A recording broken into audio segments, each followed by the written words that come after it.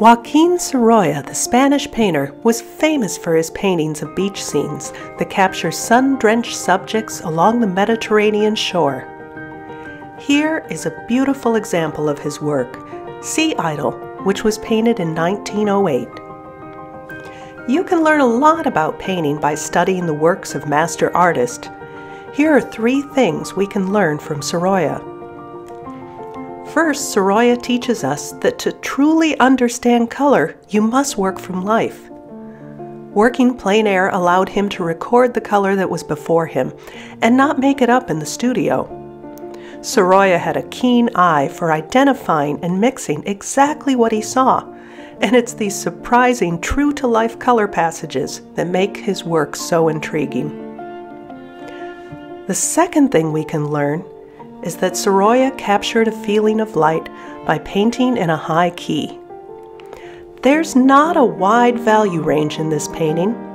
Much of it is a mid to light value, and the shadows look luminous because while they are darker than the light areas, they're not a super dark.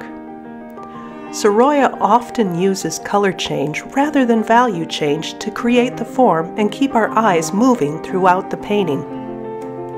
The third thing we can learn from Sorolla is the importance of painting form instead of details.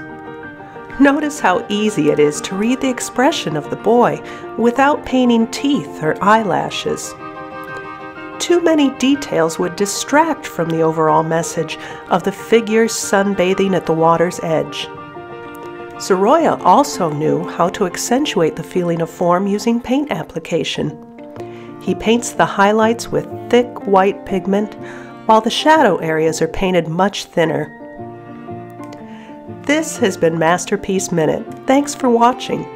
If you enjoyed this video, please like and subscribe to my YouTube channel and visit my Patreon site, The Painter's Classroom, where for $5 a month you get your lessons in the form of videos, handouts, blogs, plus you get your art questions answered.